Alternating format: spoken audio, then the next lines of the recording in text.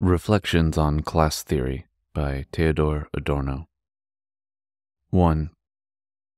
According to theory, history is the history of class struggles, but the concept of class is bound up with the emergence of the proletariat. Even when it was still revolutionary, the bourgeoisie called itself the Third Estate. By extending the concept of class to prehistory, theory denounces not just the bourgeois, whose freedom together with their possessions and education perpetuates the tradition of the old injustice. It also turns against prehistory itself. It destroys the illusion of a good-natured patriarchy that had been assumed by prehistory following the victory of inexorable capitalist calculation. The venerable unity of a traditional structure, the natural right of hierarchy in a society that was presented as having grown organically, turned out to be a unity of interested parties.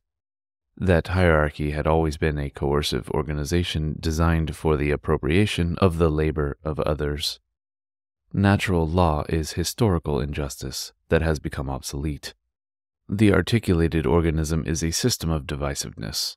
The picture of the estates is the ideology that, with its themes of honest merit, loyal work, and lastly, the exchange of equivalents, was ideally suited to the newly installed bourgeoisie.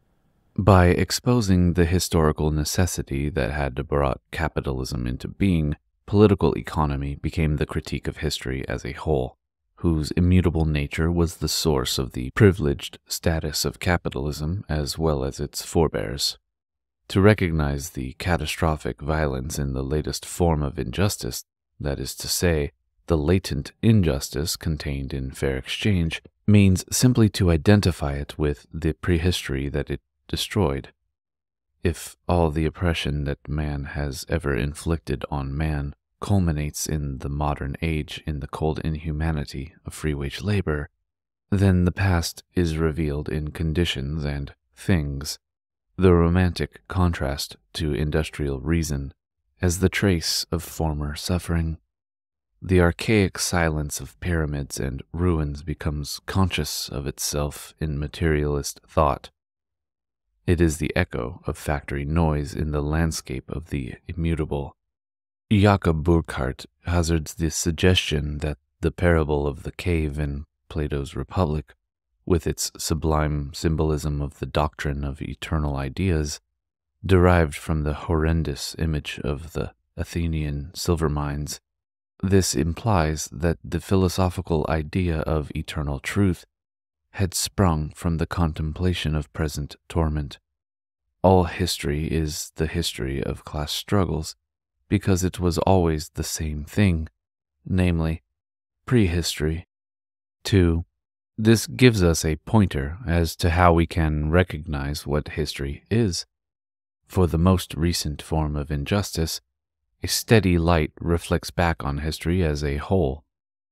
Only in this way can theory enable us to use the full weight of history to gain an insight into the present without succumbing in resignation to the burden of the past.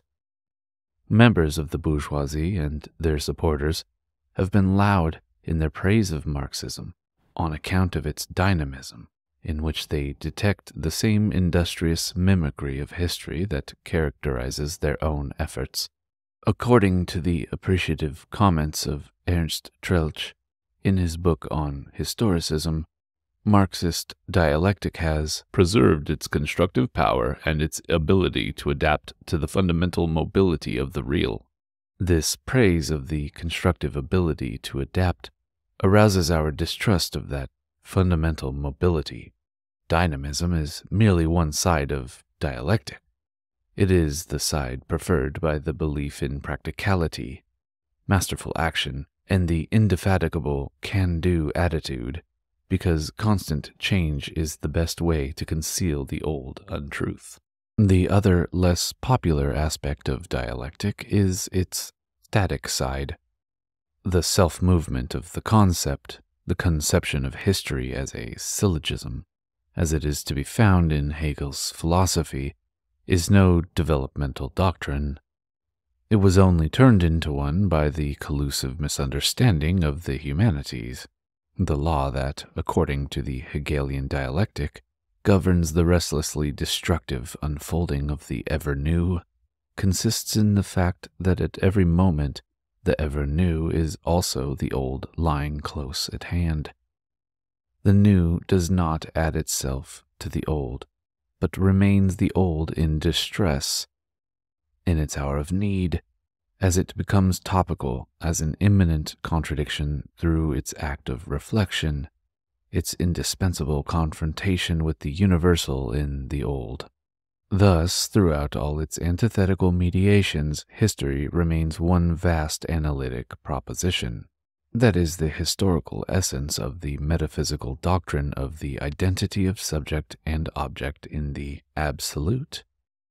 The system of history, the elevation of the temporal to the totality of meaning, abolishes time and reduces it to an abstract negation. As a philosophy, Marxism remained true to this. It confirms Hegelian idealism as prehistory's knowledge of its own identity, but it puts it back on its feet by unmasking that identity as prehistorical. For Marxism, the identical truly becomes a state of need, the need of the human beings who are merely articulated by the concept. The irreconcilable power of the negative that sets history in motion is the power of what exploiters do to the victims. As a shackle binding one generation to the next, it functions as an obstacle to both freedom and history. The systematic unity of history, which is supposed to give meaning to individual suffering or else demote it from on high to the level of something fortuitous, is the philosophical appropriation of the labyrinth in which men have toiled to this day, the epitome of suffering.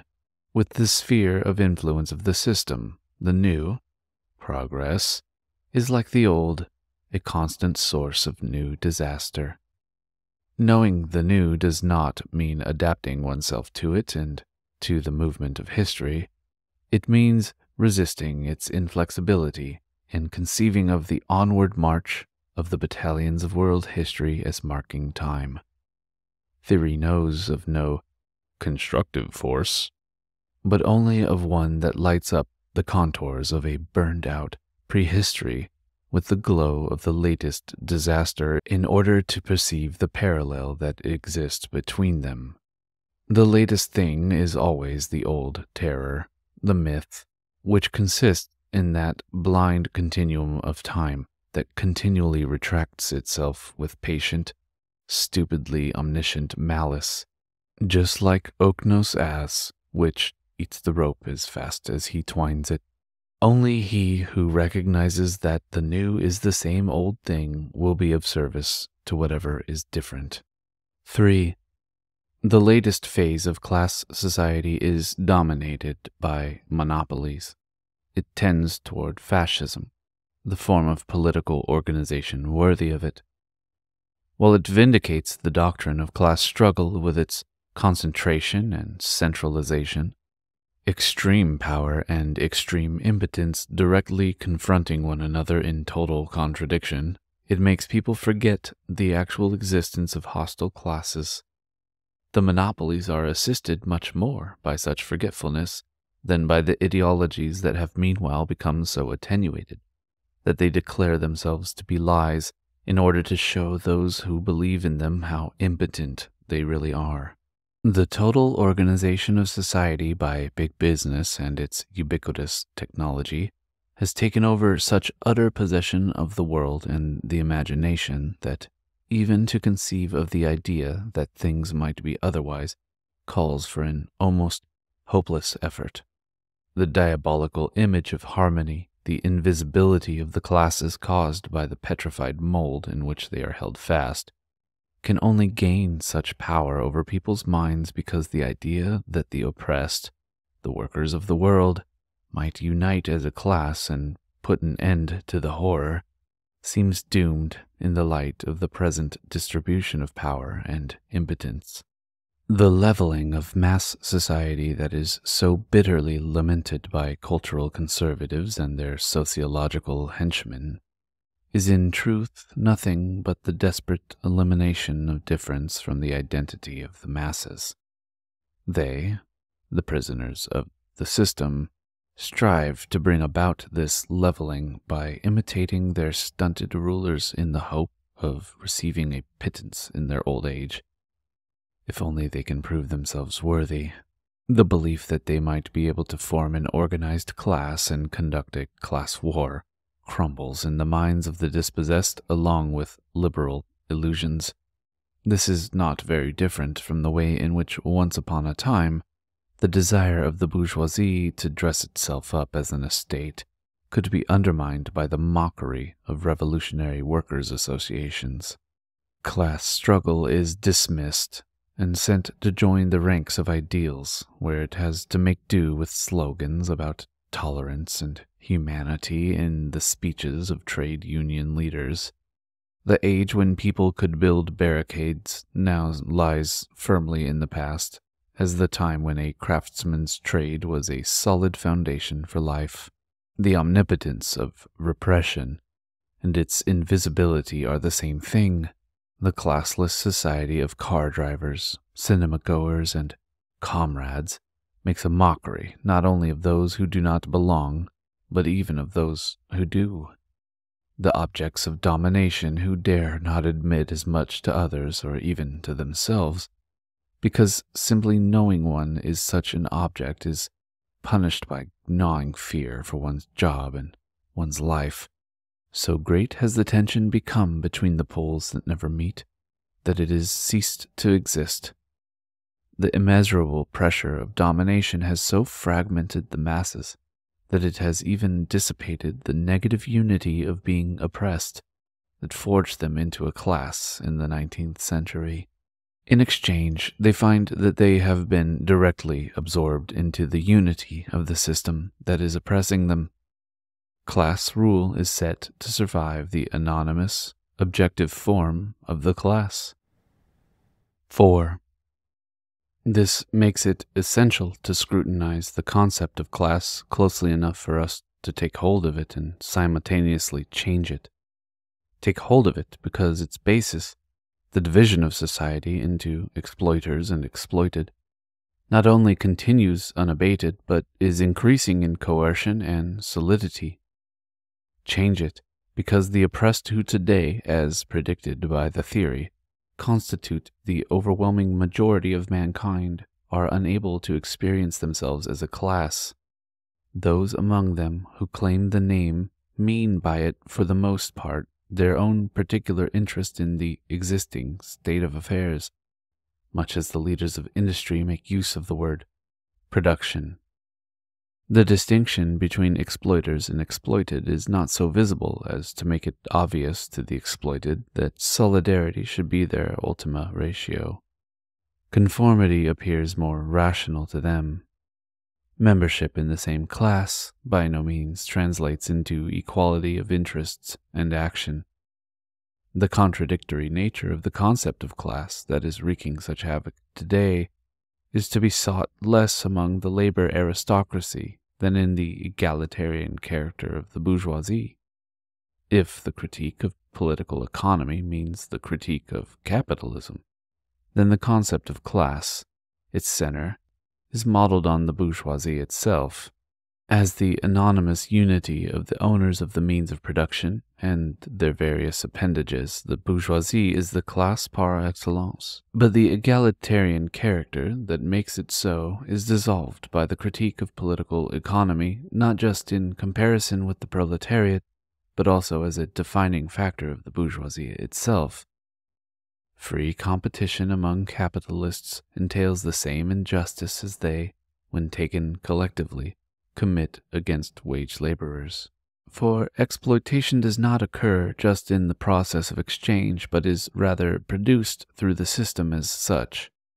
Equal rights and equal opportunities among the competing parties are largely a fiction. Their success depends on the power of their capital outside the competitive process, a power they already possess on entering the marketplace. It depends further on the political and social power they represent, on old and new conquistador spoils, on their affiliation with feudal property that a competitive economy has never entirely liquidated, and on their relations with the direct governing apparatus of the military. The equality of interests reduces itself to sharing in the booty of the large owners, something that is granted when all owners concede to the large ones the principle of sovereign ownership that guarantees them their power and the scope for expanded production. The class as a whole must be prepared for utter surrender to the principle of property ownership, by which is meant the property of the large owners in the first instance. Bourgeois class consciousness aspires to protection from above, the concession that the truly dominant owners make to those who sell themselves to them body and soul. Bourgeois tolerance wants to be tolerated. It does not mean justice for those at the bottom of the pile, not even for those members of its own class who find themselves condemned by those above them in the spirit of objectivity. The law of the exchange of equivalents and its reflexes in the political and the legal systems is the compact that regulates the relations between the core of the class and its majority, the bourgeois vassals, and it regulates them tacitly in the interests of existing power relations. In other words, real though the class is, it is also ideology in equal measure. If theory shows that there is something questionable about the idea of fair exchange, bourgeois freedom, and humanity, this sheds light on the dual nature of the class. This duality consists in the fact that its formal equality has the function both of oppressing the class with which it is contrasted, and of using the strongest to control members of its own. Theory denounces the bourgeois class as a unity, a class against the proletariat, in order to expose the fact that the universal interest it claims to represent possesses a particularist dimension. But this particularist unity is necessarily a non-unity in itself. The egalitarian form of the class serves as an instrument to protect the privilege of the dominant segment over its supporters while concealing it. The critique of liberal society cannot stop short at the concept of class, which is both as true and as false as the liberal system itself. Its truth is its critical aspect.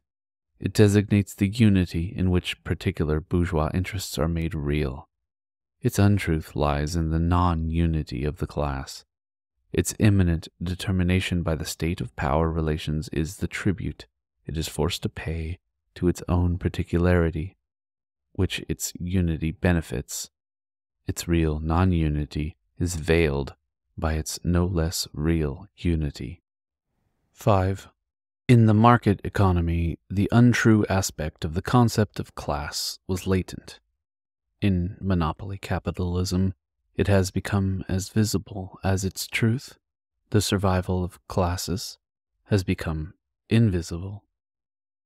Competition and its struggles have led to the disappearance of much of the unity of the class which previously held the competitors together in the form of the rules of the game and of common interests. It is so easy for the bourgeoisie to deny its own class character to the proletariat because, in fact, its organization has cast off the consensual form of like interest that had constituted it as a class in the 18th and 19th centuries. It has replaced this with the direct economic and political command of the large capitalists that use the same threat of the police against both their own supporters and the workers. This imposes on both sections of the population the same function and the same need. And it is this that makes it almost impossible for the workers to see that class relations are at work. Theory's prognosis of a few owners and an overwhelming mass of the expropriated has come true, but instead of becoming glaringly obvious, This has been conjured out of existence by the mass society in which class society has culminated.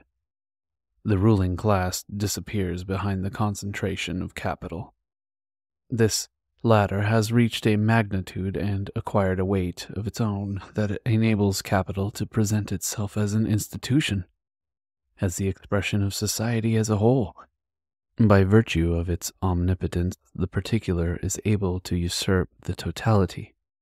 This overall social aspect of capital is the end point of the old fetish character of the commodity, according to which relations between men are reflected back to them as relations between things. Today, the entire order of existence has turned into such things. In this order, the proletariat discovers that with the free market, which for the workers had always been a lie, the path to the formation of a class is now objectively blocked. And now it is even closed off by the conscious will and practical measures of the rulers in the name of the great totality, in other words, them. However, if the workers wish to live, they must fall into line. Everywhere, self-preservation pushes them via the collective in the direction of conspiratorial cliques. The division between leader and led, to be found in the ruling class, reproduces itself compulsively further down the ladder. The trade unions become monopolies, and their officials become bandits who call for blind obedience from those permitted to become members. They terrorize outsiders, but are loyally prepared to share the spoils with other monopolists, if these have not already taken over the entire organization in the form of open fascism. This development has put an end to the episode of liberalism. The dynamics of yesterday are unmasked as the ossified prehistory of today, namely, the anonymous class as the dictatorship of the self-appointed elite. Even political economy, the conception of which theory grimly gave to liberalism, is proving to be ephemeral. Economics is a special case of economizing, lack prepared for domination. The laws of exchange have not led to a form of rule that can be regarded as historically adequate for the reproduction of society as a whole at its present stage. Instead, it was the old form of rule that had joined the economic apparatus so that, once in possession, it might smash it and thus make its own life easier. By abolishing the classes in this way, class rule comes into its own. In the image of the latest economic phase, history is the history of monopolies.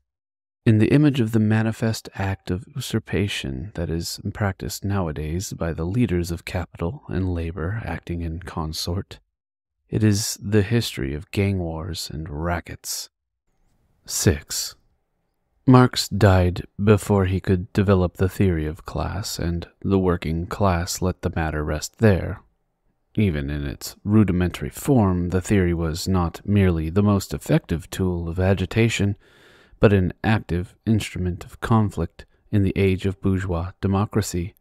The proletarian mass party and strikes, before the open victory of monopoly and the growth of unemployment had become second nature. Only the revisionists entered into a discussion of the class question, and they did so in order to cloak the initial stages of their betrayal with the denial of class war, their statistical appreciation of the middle strata, and their praise of a generalized progress.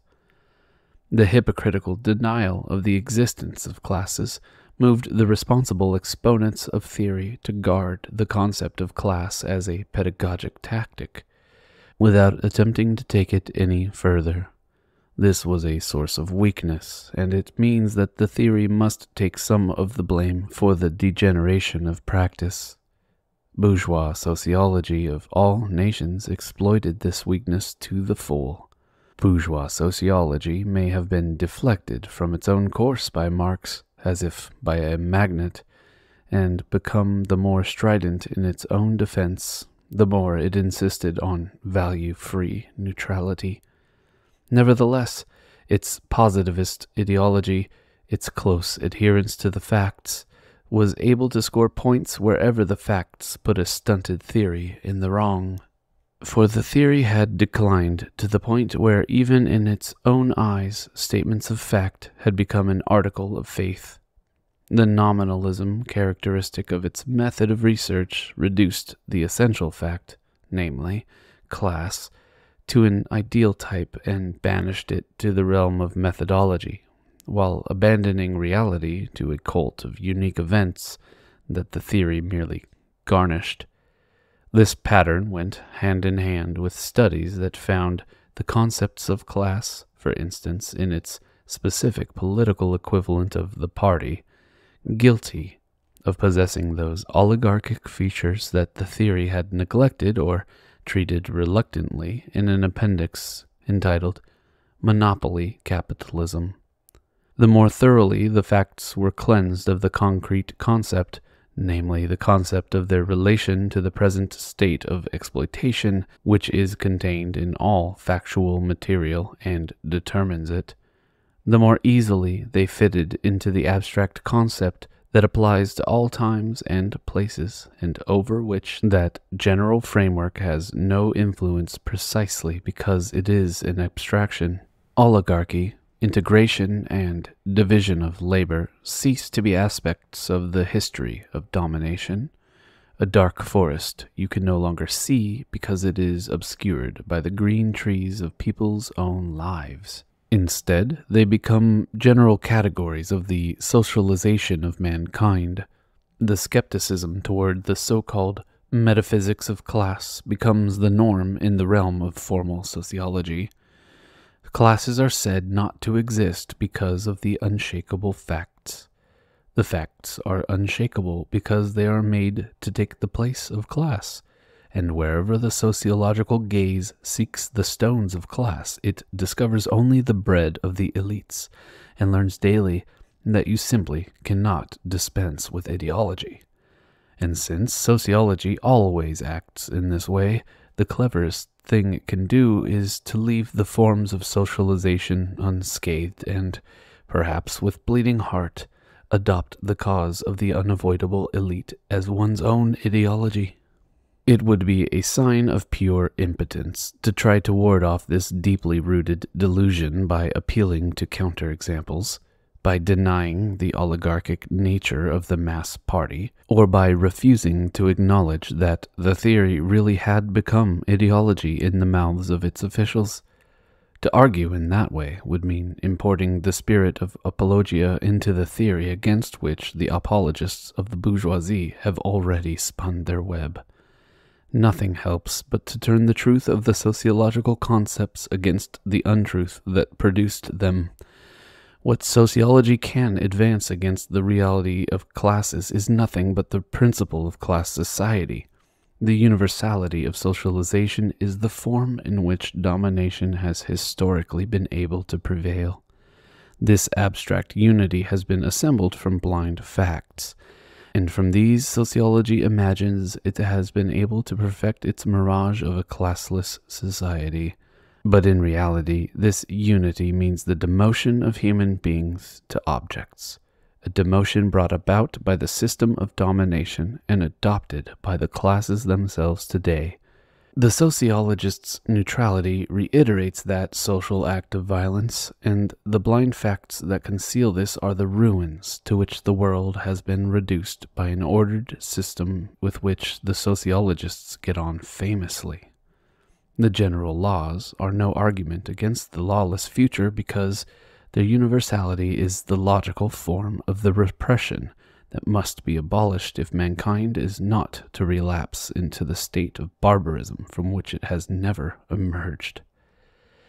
That democracy is oligarchy is the fault not of human beings who, according to the opinion and the interest of their mature leaders, are not mature enough for democracy, but of the inhumanity that inscribes privilege in the objective necessities of history.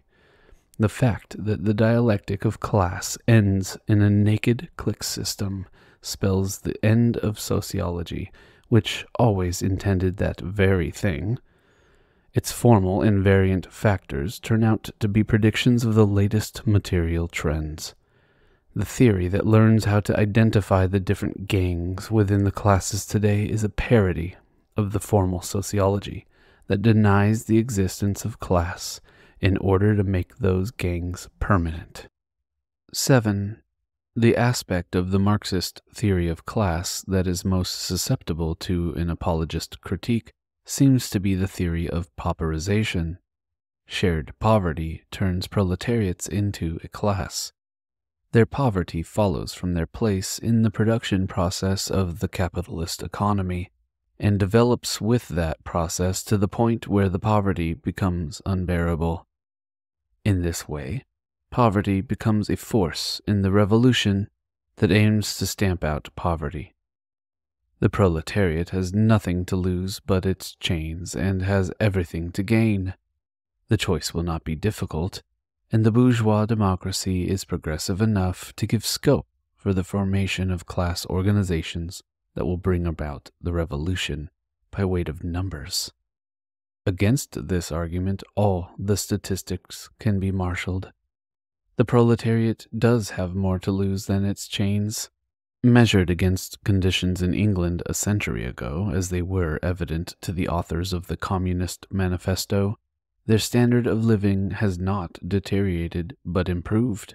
Shorter working hours, better food, housing and clothing, protection for family members and for the worker in his old age, an average increase in life expectancy.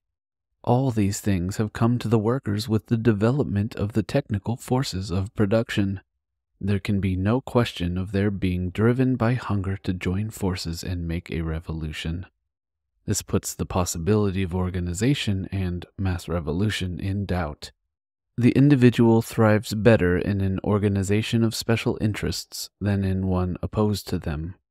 The concentration of technical and military resources on the side of the employers is so formidable as to consign old-style uprisings to the tolerated realm of heroic memory. Moreover, it is quite improbable that bourgeois democracy, where its facade still exists, would permit the emergence of a mass party that really contemplates the revolution it talks about. Thus, the traditional argument about pauperization collapses. To try and shore it up with a makeshift concept of relative pauperization, as was attempted at the time of the revisionist debate, could occur only to social democratic counter-apologists, whose ears have been so deafened by their own shouts that they could not even hear the ridicule that the term relative pauperization would bring down on their heads. What is essential here is the concept of pauperization itself, not its sophisticated modification. However, it is a strict concept from economics, defined by the absolute law of accumulation. The industrial reserve army, overpopulation, and pauperism grow in proportion to functioning capital, and at the same time they depress wages.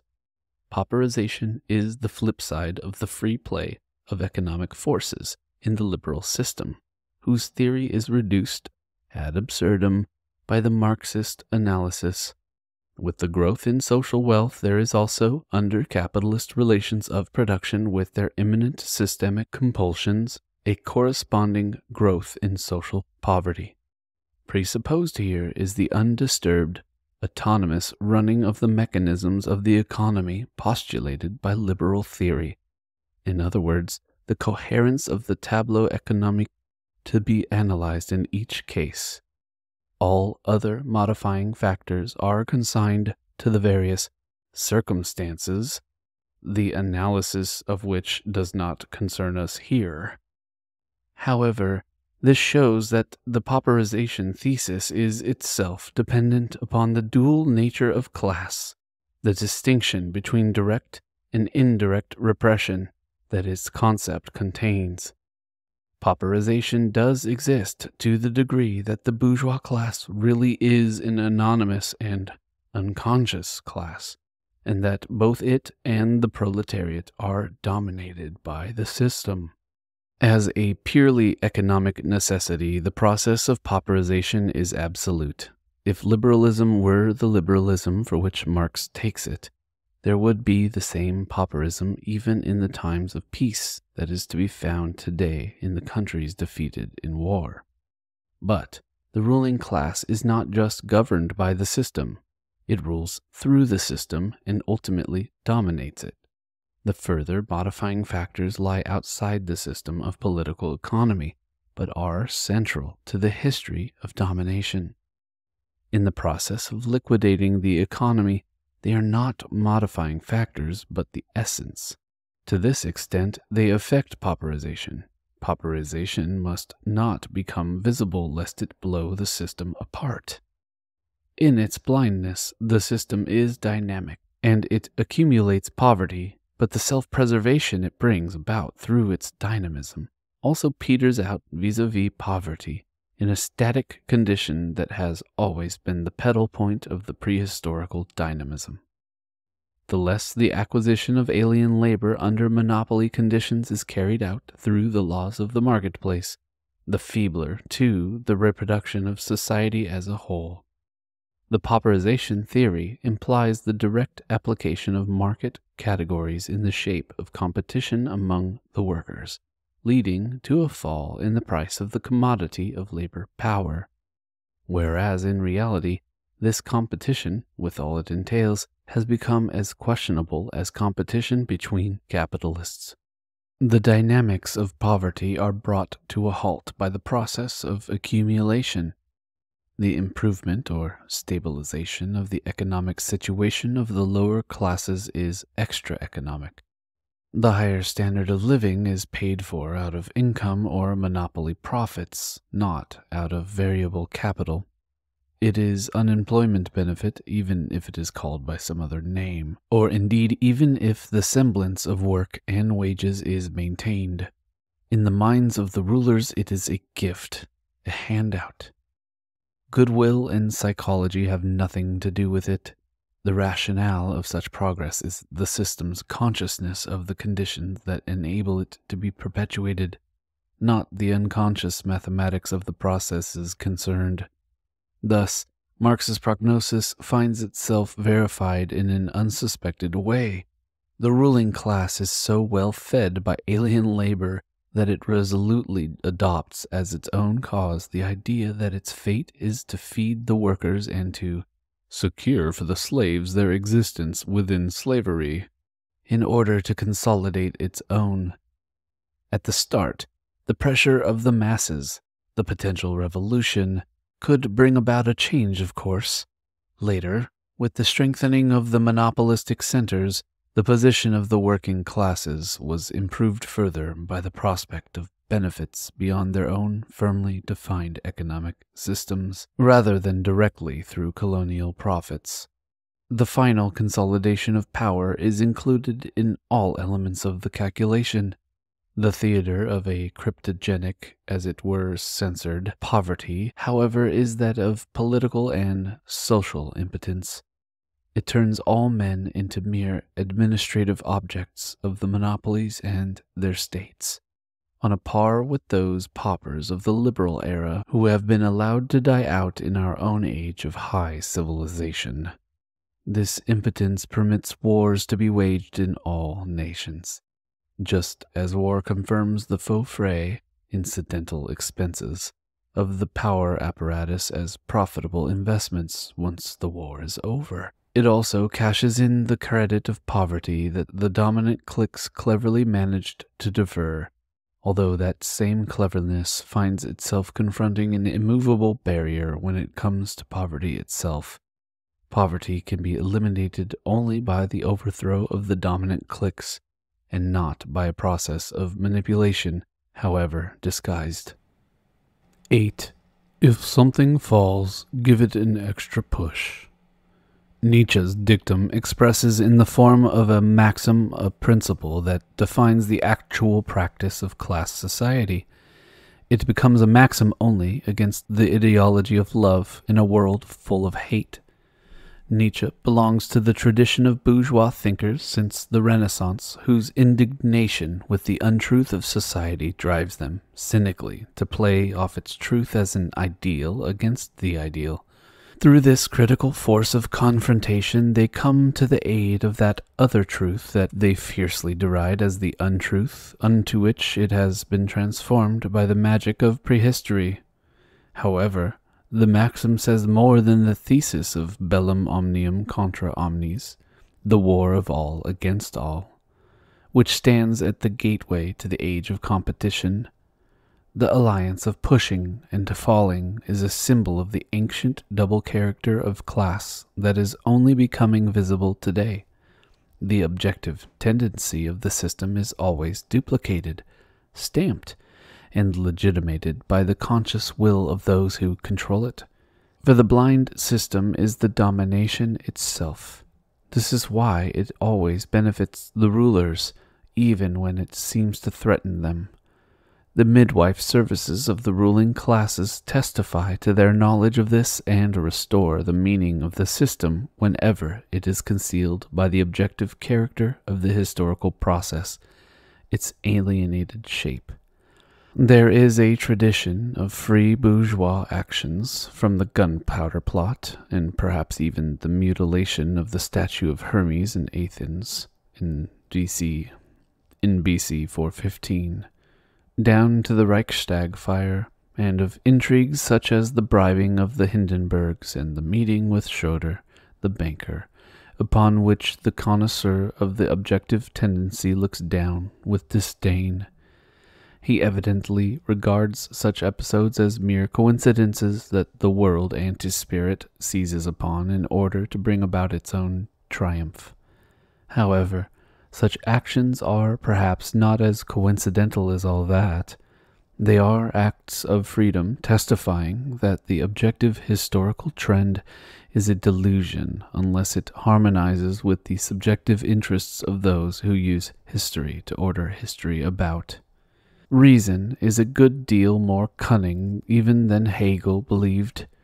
Its secret is less that of the passions than of freedom itself.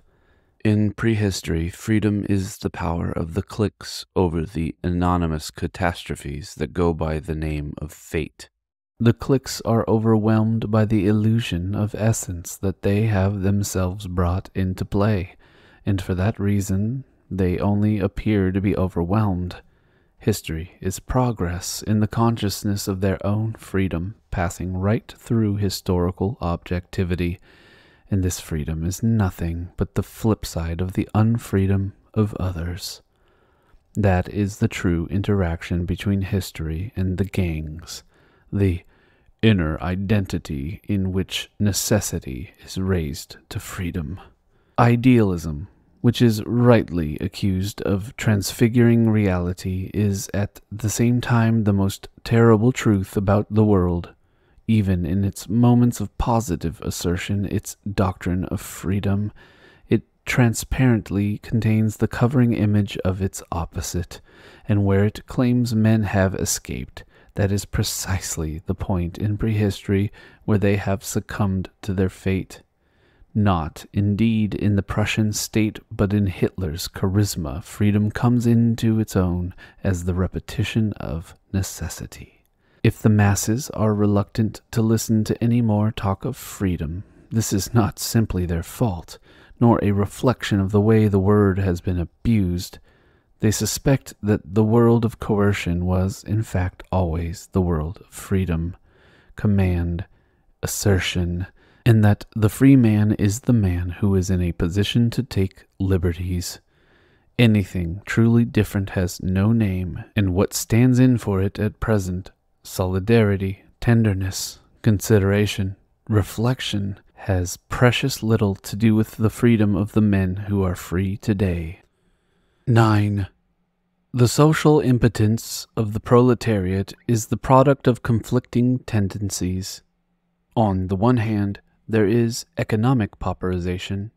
On the other, the extra-economic improvement of the standard of living. This impotence was not foreseen by the theory. The predominating insight into the first tendency goes hand in hand with the expectation that the pressure of poverty would lead directly to the power to resist the oppressor. However, the idea of impotence is not alien to the theory. It appears under the name of dehumanization, just as industry calls for victims of physical mutilation, sickness, and deformation. It also threatens to deform consciousness. The theory explicitly mentions the brutalization of the workers who compulsively do to those who are dependent upon them what has been done to them, as well as their growing alienation from the mechanized labor process that they can no longer comprehend. But the theory does not inquire how people so affected could become capable of action that calls not just for cleverness, an overview, and presence of mind, but also for extreme self-sacrifice. The danger of psychologism was averted at the outset. It is no coincidence that the author of Psychology of Socialism finally became a fascist, just like the sociologist of political parties. Long before bourgeois philosophy doggedly set out to defend its objective nature, Marx refused to be drawn into the psychology of the working class. Such a psychology presupposes individuality and a kind of autarkic view of motivation in the individual. Such individuality is itself a socially constructed concept, which comes under the rubric of political economy. Even among the competing members of the bourgeoisie, the individual is in great measure ideology, and those at the bottom of the heap are denied individuality by the property system. This can only be called dehumanization. The dichotomy between bourgeoisie and proletariat negates the bourgeois conception of man as well as the concepts of the bourgeois economy. That conception is retained only so that its contradictory nature can be exposed. It is not there to be confirmed by a Marxist anthropology. The disappearance of the autonomy of the market economy and the bourgeois individuality formed by it also spells the disappearance of its opposite, the blood-stained dehumanization of those rejected by society. The figure of the worker who comes home drunk at night, beats his wife and children, is pushed right into the background. His wife has more to fear from the social worker who counsels her than from him. Nor are we confronted by the stultification of the worker allegedly unable to comprehend the work process in which he is involved. The great intensification of the division of labor does indeed distance the worker further and further from the end product with which the craftsman was thoroughly conversant. But at the same time, the individual work processes are increasingly undifferentiated, so that the man who can perform one can perform virtually all and can understand the whole operation. The man on the production line at Ford, who always has to perform the same action, knows very well how the finished car works, since it contains no secrets that cannot be imagined on the model of that action. Even the distinction between the worker and the engineer, whose work is itself increasingly mechanized, is gradually turning into a question of privilege. The demand for technical specialists during the war showed how flexible the different technicians were, and how the distinctions between specializations have eroded. However, none of this does any more to mitigate the impotence of the workers, initially at least, than previously stark poverty had turned into revolution. It is no easier for the alert mechanics of today to become individuals than it was for the dulled inmates of the workhouse a century ago. And of course it is unlikely that their individuality will accelerate the revolution. In the meantime, the work process that they understand shapes them even more thoroughly than the process they did not understand shaped them in times past. It becomes a technological veil. The workers have their share of the dual character of class. The system may have called a halt to the process of dehumanization that jeopardizes the ruling classes until the latter take it over in the service of their own inhumanity. But in return, Marx's insight that the system produces the proletariat has been fulfilled on a scale that was absolutely unforeseeable. By virtue of their needs and the omnipresent requirements of the system, men have truly become its products. Under the monopoly system, the process of dehumanization is perfected on the backs of the civilized as an all-encompassing reification, not as naked coercion. Indeed, this dehumanization is what that civilization is. The totalizing character of society proves itself in the fact that it does not just take utter possession of its members, but creates them in its own image. This is ultimately the point of that polarization into power and impotence. The monopolistic power confers the rewards on which the stability of the system depends today only upon those who resemble it.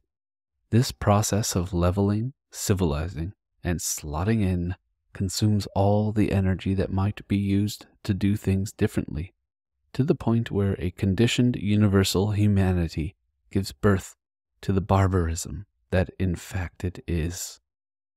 By reproducing the life of society in a planned way, the ruling classes reproduce the impotence of those that are planned.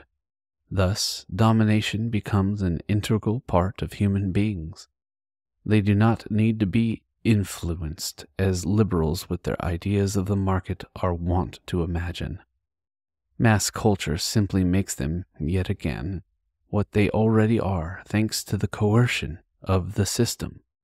It keeps a watchful eye on the anomalies, introduces the official complement of practice in the shape of public morality, and provides people with models for imitation.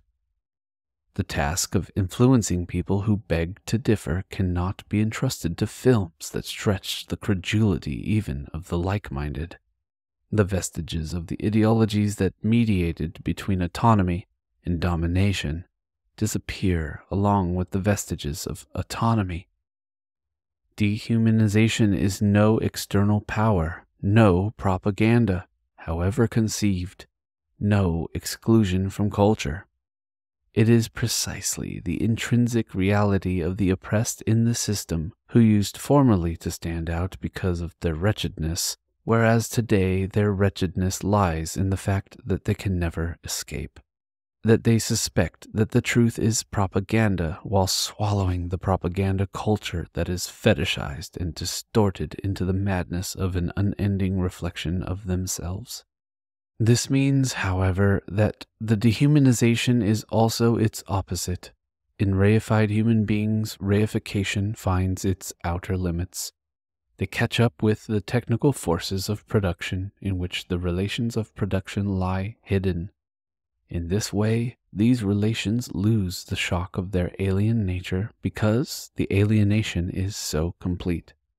But they may soon also lose their power. Only when the victims completely assume the features of the ruling civilization will they be capable of wresting them from the dominant power. The only remaining differentiating factor is reduced to naked usurpation.